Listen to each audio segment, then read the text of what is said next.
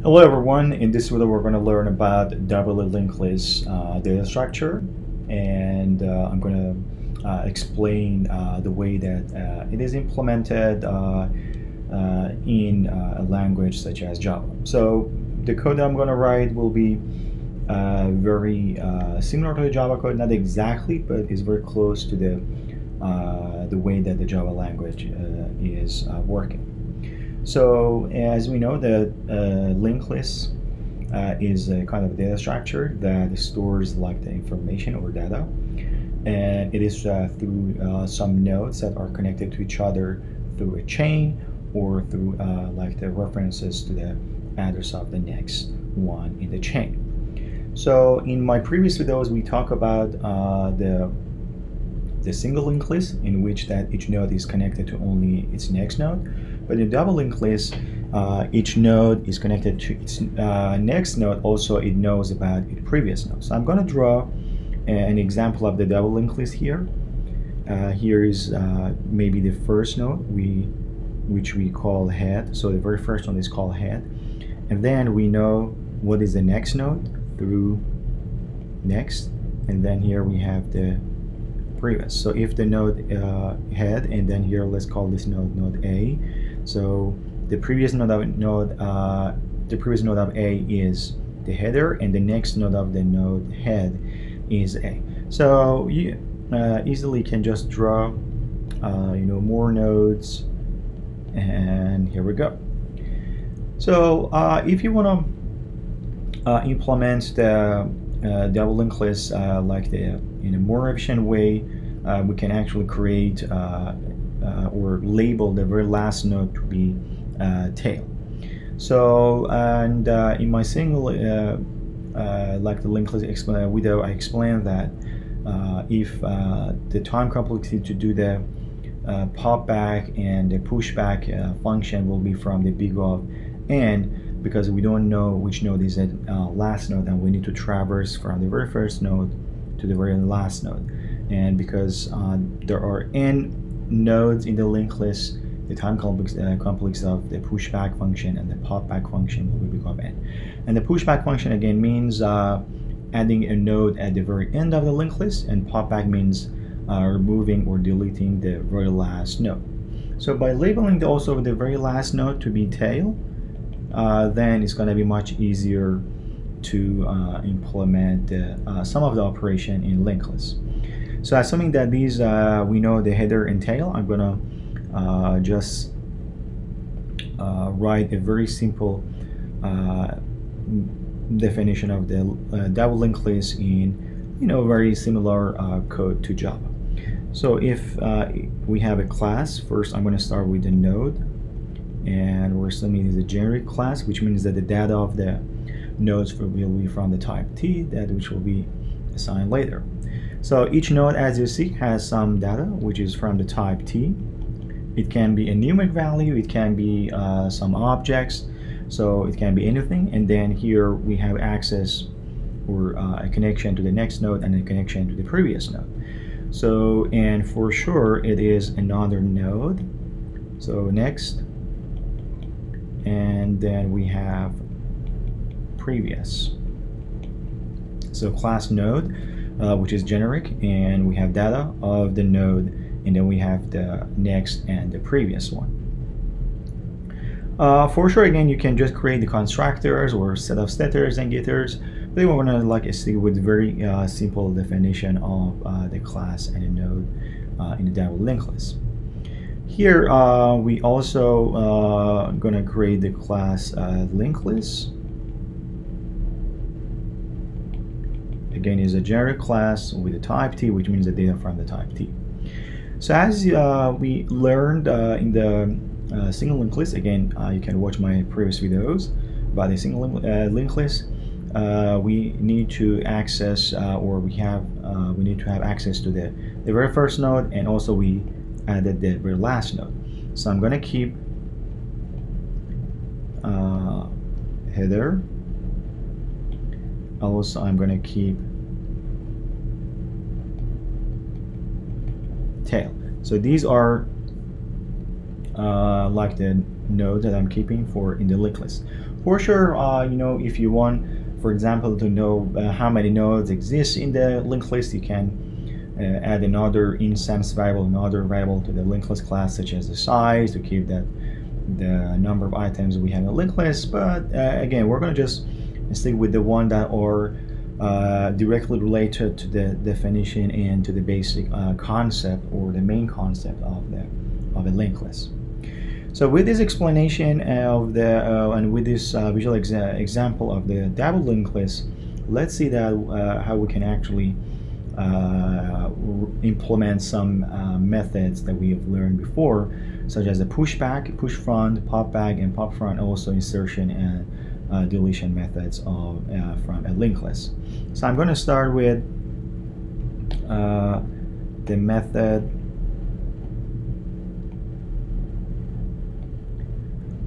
push front, which going to insert a node at the very beginning of a linked list, a double linked list. So again, we have the data from the type T, and we're going to see how it works. So in a double linked list, there are two scenarios that can happen. One of them is when we're dealing with an empty linked list, and so that means that the node that we're going to insert will be both head and tail at the same time. So that's something, that one scenario that's going to happen.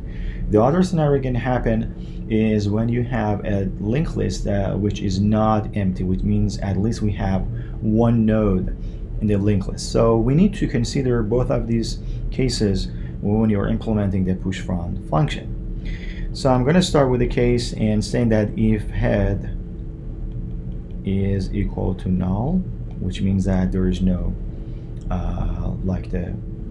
node in the linked list, or in other words, the linked list is empty.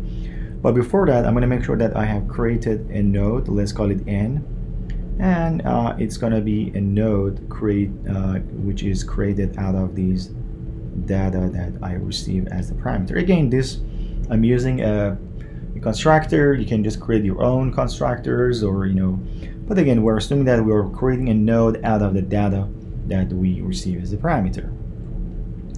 Now, if the header is equal to null, which means that the linked list is empty, so we're going to set both head and tail, both of them, to be this node n. So that's what's going to happen. So if I'm going to visually draw that example, that's going to be a linked list, and this is the node n with the data as you see here, and then we label this one to be the header node and to be the tail node at the same time. So the first node, the very last node, and also the node n. So three labels, or in other words, nicknames maybe, for this node that we just created. So that's for the case that the linked list is empty. But what if the linked list is not empty, which means that at least there is one node in the linked list, and I'm gonna draw an example here. So let's assume that we have at least this node, which is header here. So it doesn't matter that if there are more than one like the node in our linked list or not, because what we're going to do, we are going to only need access to the very first node, which is head. That's what we care about. So if this is the case, and here is going to be the node n, which is going to be created. So this is the node n, which has or exists here with the data that we have.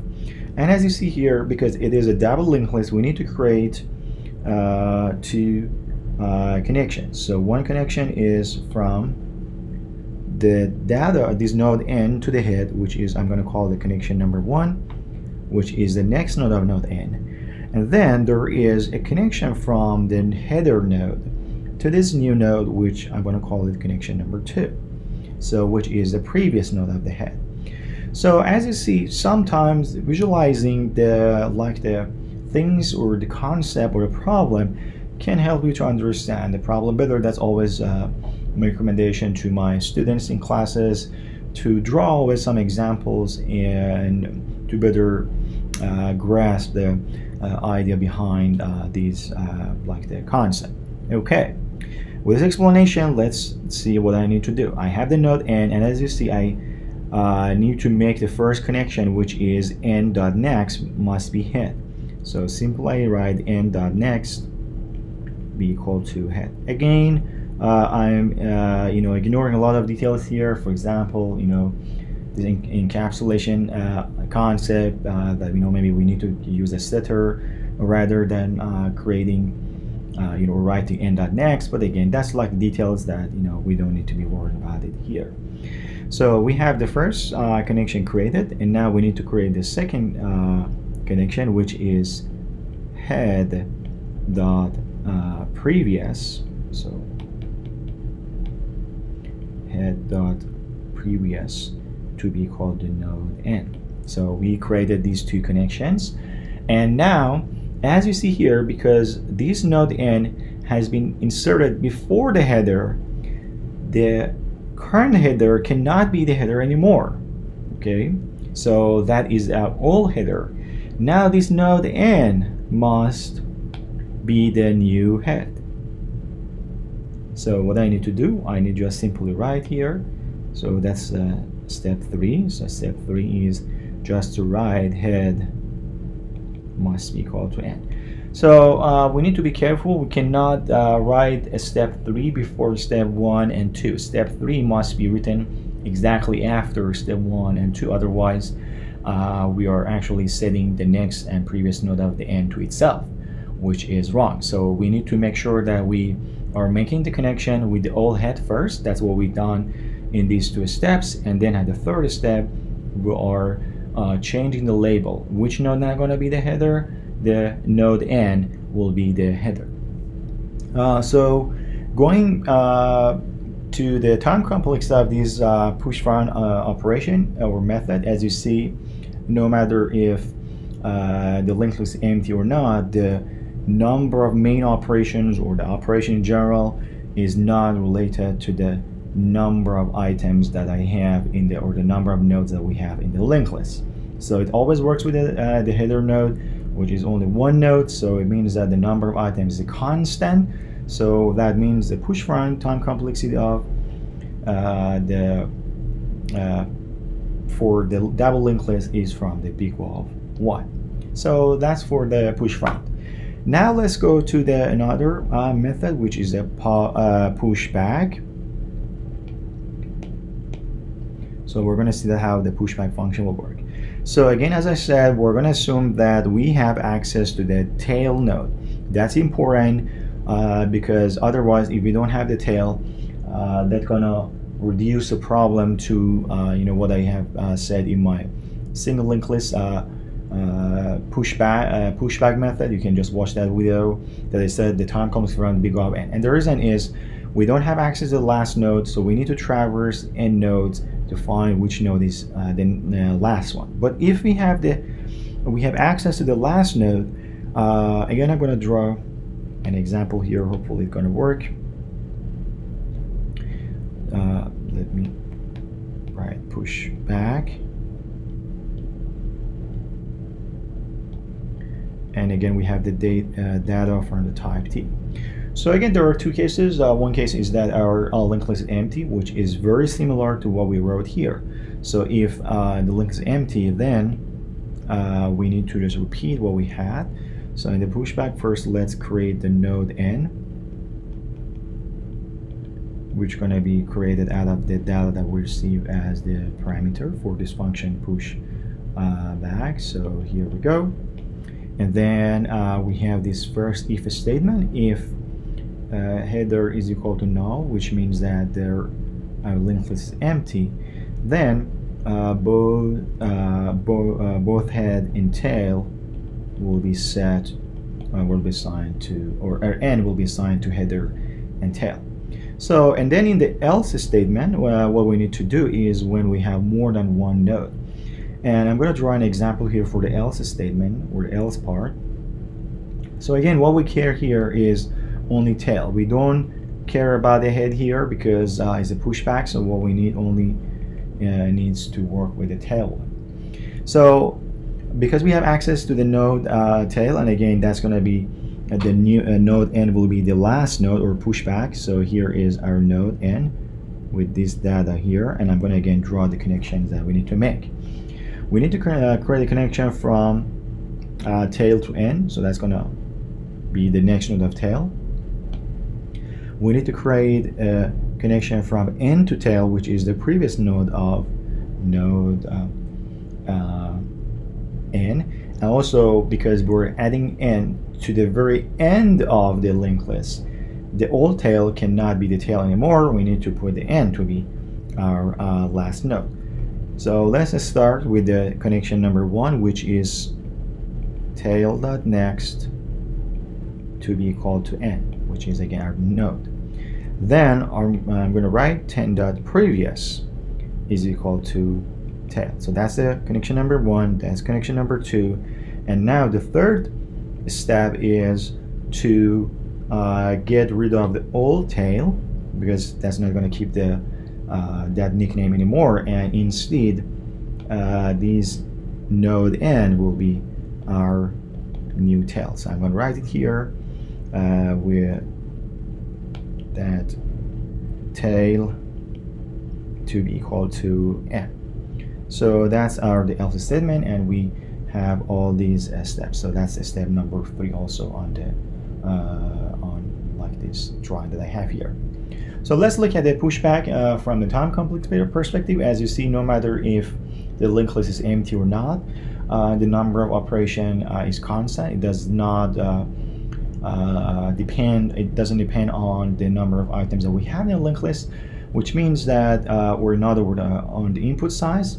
So it means that the time complex of the pushback using the tail node will be from the big O of 1. Again, if you're not using the node tail, we need to traverse from the head and find the very last node, which exactly depends on the number of items in the linked list, which will change the time complex to the big O of n.